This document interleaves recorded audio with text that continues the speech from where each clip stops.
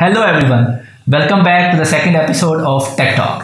This is Asif Chaudhary and I'm head of digital media at Devsinc. Hi guys, this is Tahir and I'm the QA lead here at Devsinc. So during my work experience here, I have worked on over 10 projects and currently I am leading a team of 18 plus QAs, and in total we are over 200 software engineers at Devsinc. Okay Tahir, जैसा कि आपने बताया कि आप QA engineers की team lead कर रहे हैं, तो आप मुझे बताते हैं कि एक सक्सेसफुल प्रोजेक्ट आप कैसे डिलीवर करते हैं। ओके, सो एक सक्सेसफुल प्रोजेक्ट डिलीवर करने के लिए बहुत सी चीज़ें रिक्वायर्ड होती हैं। उसके लिए क्लाइंट के साथ रिगरस इंटरेक्शंस बहुत ज़्यादा ज़रूरी होती हैं। इसी तरह प्रोडक्ट को अंडरस्टैंड करना, उसकी टारगेट ऑडियंस और मार्केट को अंडरस्टैंड करना, ये सब चीज़ें बहुत ज़्यादा ज़रूरी हैं और इसके लिए एक पूरा टीम वर्क होता है। एक टीम में बहुत से लोग हो सकते हैं, डेवलपर्स होते हैं, प्रोजेक्ट मैनेजर्स होते हैं, इसके अलावा डिज़ाइनर्स होते हैं, and most important QA engineers होते हैं। So, yeah. आपने मेंशन किया कि मोस्ट इम्पोर्टेंट QA इंजीनियर्स होते हैं, तो इससे मुझे लगता है कि एक प्रोजेक्ट के सक्सेसफुल होने के लिए QA इंजीनियर्स का बहुत ज़्यादा रोल है। Exactly. वो उनका क्या रोल है और वो कब से शुरू हो जाता है और वो कैसे इंश्योर करते हैं कि एक प्रोजेक्ट सक्सेसफुल जा रहा है? Okay, so the role of a QA engineer, it starts right from the beginning. Okay, जैसे ही एक प्रोडक्ट जो है वो किक स्टार्ट होती है तो QA का रोल उसी वक्त से शुरू हो जाता है। किस तरह से वो उस प्रोडक्ट की बिजनेस लॉजिक को समझता है, उसको क्लैरिफाई करता है, उसको प्योरीफाई करता है और उसके बाद जो है वो चीज़ों को प्रायोरिटाइज करते हुए अपनी पूरी टीम को साथ लेकर चलता ताकि एंड यूजर्स को एक क्वालिटी प्रोडक्ट डिलीवर हो सके। तो QA लीड एक मोस्ट इम्पॉर्टेंट बंदा है टीम का प्रोजेक्ट को सक्सेसफुल करने के लिए। तो इसकी कौन सी क्वालिटीज़ हैं जिसकी वजह से वो इतना इम्पोर्टेंट भी है और वो प्रोजेक्ट को सक्सेसफुल भी बनाता है? Okay, so the very first quality, चाहे वो QA लीड है या फिर लीड की पोजीशन पे नहीं भी है but he is a QA, सो उसमें सबसे पहली क्वालिटी जो है वो होती है कंसिस्टेंसी। क्योंकि एक certain set of activities daily perform करनी होती हैं and it could get very tiring कि आप डेली एक ही काम कर रहे हैं। सो आप में कंसिस्टेंसी और पेशेंस का होना बहुत ज़रूरी है। इसके साथ साथ एक QA इंजीनियर के लिए आई फॉर डिटेल्स होना भी बहुत ज़्यादा ज़रूरी है।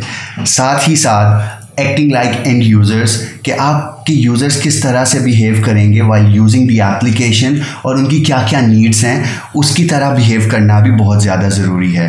एंड साथ ही साथ the very important factor is that love what you do. If you love what you do only then you can deliver the best performance in QA engineering particularly. Okay, great Tahir. But as you are leading team of QA engineers, how you make sure that your team is productive and how you improve their productivity? Okay, Asif, that's a very important question you have asked me. So, the very basic thing for improving the productivity or getting the maximum productivity is, as I mentioned earlier, is consistency. Okay. And उन्हीं same set of activities को perform करने के लिए you have to automate your daily task. So automation बहुत ज़्यादा ज़रूरी है for a QA engineer's life, कि वो अपने डे टू डे टास्क को ऑटोमेट कर सके और उनको इंटीग्रेट कर सके आपस में। उसके बाद जो दूसरी चीज़ बहुत इंपॉर्टेंट है, right information at the right time. अगर आप राइट इन्फॉर्मेशन राइट पर्सन को राइट टाइम पे डिलीवर कर रहे हैं, so that would improve your productivity drastically. और उसके साथ साथ आपको इफ़ेक्टिव कम्युनिकेशन चाहिए होती है अपनी टीम के साथ और प्रोडक्ट के तमाम स्टेक होल्डर्स के साथ, ताकि आप सबकी नीड्स को केटर कर सकें। या ओके, ग्रेट ताहिर। लेकिन एज ए फ्रेश ग्रेजुएट वो कौन सी चीज़ें हैं, वो कौन से स्टेप्स हैं जिनको फॉलो करते हुए एक फ्रेश ग्रेड एक अच्छा QA बन सकता है, अगर आप कोई एडवाइस देना चाहें तो? Okay, so for the fresh graduates जो कि इस फील्ड में आना चाहते हैं, तो उनके लिए सबसे इम्पॉर्टेंट एडवाइस है कि पहले आप अपना पाथ जो है वो क्लियरली डिफाइन कर लें कि आपको इस फील्ड में आना है और एक्सेल करना है। उसके लिए आपको ब्रॉडर विजन होना बहुत ज़रूरी है, आपको विजनरी होना बहुत ज़रूरी है। उसके साथ साथ आपको विजिलेंट होना बहुत ज़रूरी है, बिकॉज समटाइम्स कुछ ऐसे बग्स आते हैं, कुछ ऐसे मसले आते हैं, if you are not actively looking for them you could easily miss them. Okay, सो आपकी विजिलेंसी बहुत ज़्यादा मैटर करती है इस चीज़ में। और तीसरी जो चीज़ है वो है एक स्किल सेट।